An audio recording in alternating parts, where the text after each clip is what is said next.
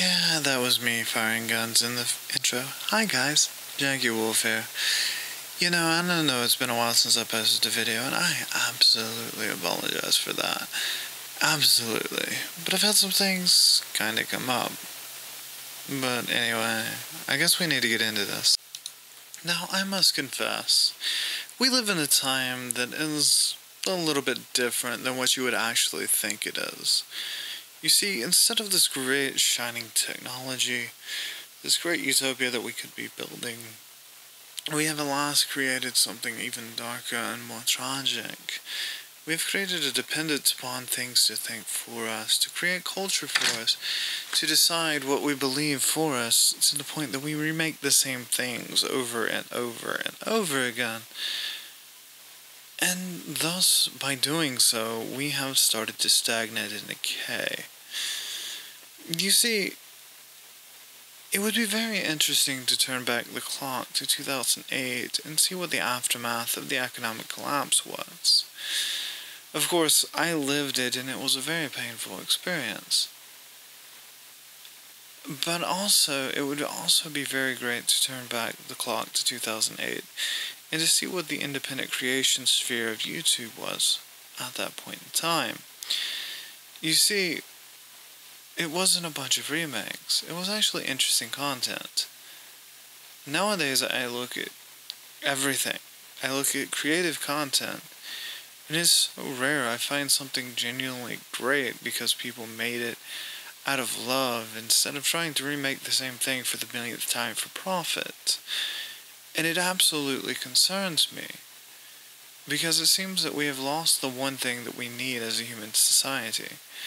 Any society needs is a culture, and culture is generally fueled by mediums such as art, music, movies, video games, books, poems, and so on. These things are needed for the conveyance, for the shaping of ideas and rationalism. The other such problem I have seen is I have seen people on both sides. Though I hate the terms left and right, I will use them in this video.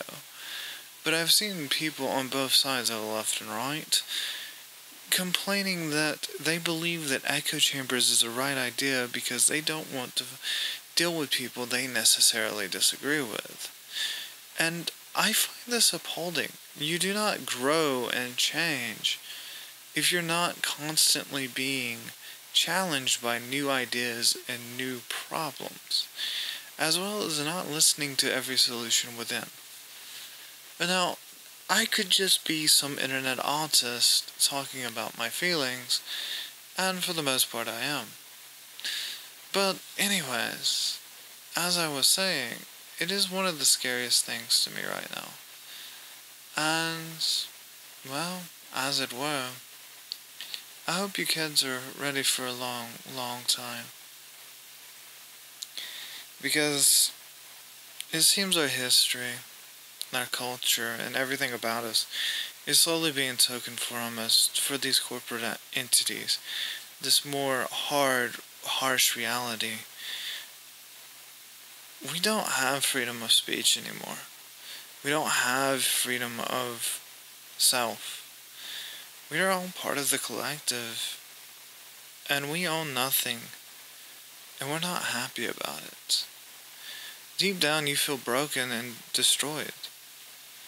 And yeah, there's not much I can do about it. But if you've stayed to this part of the video, I want to give you a big hand and tell you that I love you, and that the sunrise will come again. After this dark age of mankind is over, a new enlightenment will appear, as it always does. So until then, I love you, and goodbye.